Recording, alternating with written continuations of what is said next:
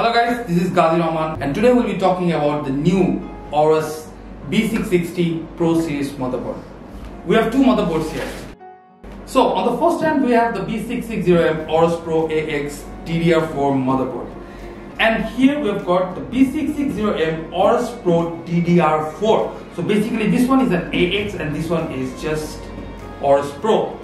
So we're gonna look at the features of both this motherboard and decide why we should go for the AX or why we should go for the Aorus Pro. So let's roll the intro. So guys, before jumping on into the features, let's have a look at the motherboard itself, right? So first of all, we have the Aorus Pro AX model. This one here, it's got a nice silver finish to it, which we'll be talking about more as we talk about the features.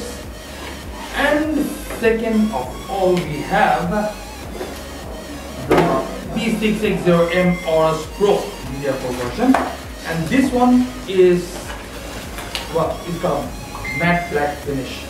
Look at this. So yeah, here we go. Both the motherboards are displayed in front, and we will not go into the details of what are the contents in the box. I think you already seen unboxing videos of this motherboard going on. Yeah. So these are the two models, Aorus Pro AX and Aorus Pro, and we will be talking about the features of both these motherboards. So guys, first of all, we'll be talking about the general features of both these motherboards, the features that are available in all, at least almost all gigabyte motherboards, right? So first of all, we'll be talking about metal shielded PCI, dual BIOS, then you have got Japanese solid state capacitors, Nichicon high-end audio capacitors. These are some of the features that are present in almost all gigabyte motherboards. Then we have the solid pins for the 24-pin connector, and we have got the pins for the 8-pin and the 4-pin here. If you look at both of these motherboards, you have the 8-pin and the 4-pin connectors on top for power delivery to the new processor. So second up, we have the new socket. That's a LGA1700 socket for the new Intel 12th Gen motherboard. So yeah, next up we'll be talking about the thermal design. So most of the gigabytes latest is the motherboard has the thermal card design here. You can see the heatsink on both the power phase here and here are very beefier, so it can absorb more heat and dissipate this heat within your system, which can be then picked up by the cooling system or the airflow within your casing and exhausted out to the back of the casing. So this is the overall features for this motherboard. Now let's talk about some of the new features that has been added to the B660 chipset. So guys, to ensure high-end performance and high turbo boost frequencies, Gigabyte went with a 12-phase power design for Aorus Pro models, right? So basically what happens is we have a 6x6 parallel power phases to deliver stable 60 amp power to the processor housed in the LGA1700 socket, and along with that they went with a VCC GT core. So basically that phase, the main goal for that phase is to deliver 50 amp of power to the integrated graphics within the processor itself, so that it can boost as well, so you can get better integrated graphics performance.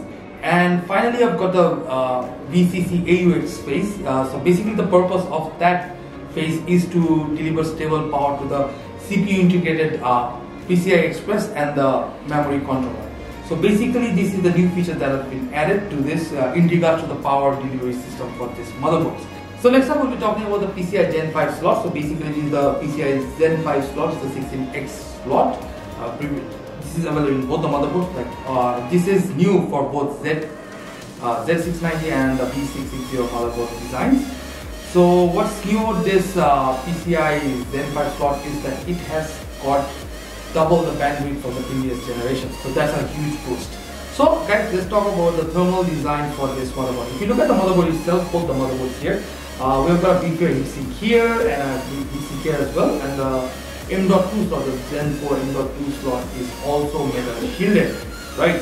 So this is done so that it can absorb more heat. Plus we have got the new heatsink design that's we are calling direct touch design. So basically the heatsink absorbs a lot of heat. So along with it, we have 2x copper within the PCB itself. So the PCB itself acts as a heat conductor and spreads the heat out over a large surface so that it can be easily picked up by the airflow system within your casing. So guys, apart from this, some of the other features that are prevalent in this motherboard are RGB fusion. So basically, you have got RGB headers here and here. So basically, on the bottom and on the top, so basically you can connect your RGB fans and your RGB LED strips with this motherboard, and you can set up the whole RGB ecosystem within your PC with the help of the RGB fusion software. Plus, for the thermals, you have got smart fan pipes. So basically, we have built-in sensors within this motherboard itself. So basically, with smart fan pipe, what you can do is if you connect your fans with these hybrid headers here, the 4-pin fan headers, and even hybrid fans. So basically, what will happen is the system, the computer system within itself will detect when the temperature is high and the temperature is low, and it will ramp up your fan's RPM accordingly so that your fan powers up when your system is heating, and it goes down to an economy mode so that you do not waste energy. So this is here in the system, you can use it. You've got the Easy Tune software as well. So basically, Easy Tune is kind of like a BIOS tuning software. So instead of going back to the BIOS, you can have Easy Tune on your desktop, and you can double click from here, and you can tweak your BIOS settings like memory bus speed and other smart fan fight. These kind of settings you can directly do it from your desktop with the help of the Easy Tune software. So these are some of the features that are here with this motherboard. So till now, what we find out is both of this motherboard is identical. Apart from the look, like this is silver and this is kind of like metallic black and with a metallic finish. Apart from that, both of this motherboard are the same. It's identical. There is nothing different within this motherboard. So what makes this AORUS Pro AX and what makes this AORUS Pro? So next up, we'll be talking about the connectivity options for this motherboard. So guys, this is where the difference between both this motherboard is highlighted, right? So first of all, we have got 4 USB 2.0 slots. We've got the same one here as well on this AORUS Pro model. Next up, we've got the 2 Wi-Fi antennas here. If you look at it, the golden color knobs. So this is 11AX Wi-Fi antenna. So basically, this connects to the Wi-Fi 6 module built in within the motherboard. So basically, this motherboard supports Wi-Fi, which is not present within this motherboard. Look at here. So just below that, we have got a DP port and an HDMI port, right? Same goes here as well. We have a DP port, we have a DP and HDMI port here as well. Next up, we have a USB 3.2 Type A port and a USB 3.2 Type C port. So basically, the Type A port acts as a Q-Flash USB hub. So basically, you can update your BIOS via this slot. And next up, we have 4 USB 2.0, Intel 2.5G, that's like 2.5 times the bandwidth from the previous generation. And after that, we have a microphone in and a line out, and SPDIF out for audio connectivity. Same goes for this motherboard as well. So this is the connectivity option that you're gonna find within this motherboard. So the final question arises is why 2 models, right? This is AORUS Pro and this is AORUS Pro AX. Only difference being AORUS Pro AX has built-in Wi-Fi. Now most of us PC users, we don't tend to use Wi-Fi on our PC. We tend to use direct Ethernet connection. Like if you're gaming, like this is a gaming theme motherboard. So AORUS series is always focused towards gamers. We do prefer playing directly with the Ethernet cable, right?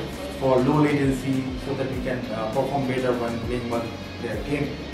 But that does not mean we do not have any demand for motherboards that have built-in Wi-Fi as well. So where this board shines is when you have a built-in Wi-Fi as well. So you have software, so where you can prioritize. Basically, if you're gaming, so let's say you have a direct line, Ethernet line, and you have a Wi-Fi line as well. So basically, what you can do is you can prioritize the Ethernet connection is gonna focus directly on your gaming and other applications like Facebook browsing or listening to YouTube. You can put those load onto the Wi-Fi connected internet as well. You can balance it out so you do not get disturbed. Whereas in motherboards like this, everything, all the data that you are consuming for let's say your internet browsing, your gaming. So if you're listening to music while you're playing games, everything is consumed via the Ethernet 2.5G Ethernet port. So if I have to suggest a motherboard for buying, like if you want to buy a motherboard, if you are planning on buying an AORUS Pro motherboard, so the confusion might be, which one do I buy? Do I go for AORUS Pro or do I go for an AORUS Pro AX? So if you have the budget, to spend like this, I think the price difference between both this variation is around 3000 BDT. So if you have the budget for it, always go for the AORUS Pro AX, because having that extra Wi-Fi connectivity option does help. But if you don't have the budget, if you're looking for a, let's say, B660 high-end board, but you do not have enough resource to go for this, go for this. This is around 3000 BDT cheaper, so this will give you that performance minus that single Wi-Fi feature. And if you really need Wi-Fi, you can always buy a USB Wi-Fi dongle, so that's definitely cheaper. So guys, there you go. Well, the features for both AORUS Pro and AORUS Pro X, and what's the difference, basic difference between both this motherboard. And if you like this video, then please leave a like and do comment on the video as well if you like the video or not. Please mention in the comment. If you comment, we learn from it, we try to upgrade. And finally, do leave a subscribe to the channel if you like the video, so that you can stay updated on the new content that are coming out. We'll be doing a 12 Gen build pretty soon, so that will be up on the channel as well. If you want to stay updated about that, leave a subscribe. If you are watching it on my Facebook page, leave a like there as well. This is DrMOS signing off. We'll see you on the next video.